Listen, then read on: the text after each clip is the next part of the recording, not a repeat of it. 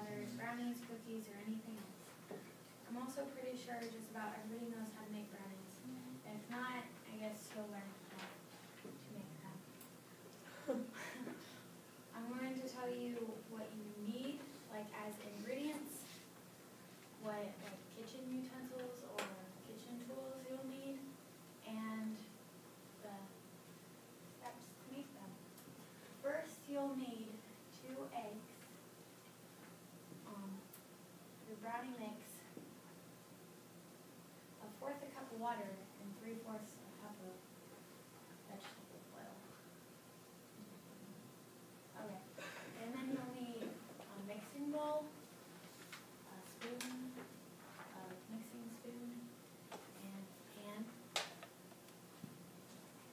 And then you'll pour the brownie mix into the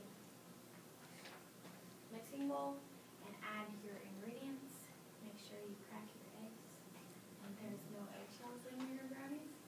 And then you'll mix it up until it looks like that, like kind of like Yummy. yeah. Next. Oh.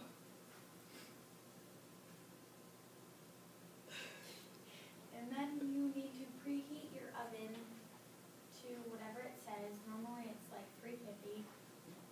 You'll have to spray something on your pan or use shortening so nothing sticks to it.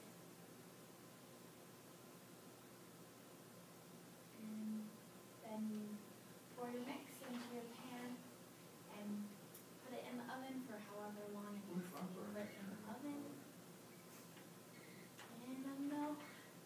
And they might come out with something like this.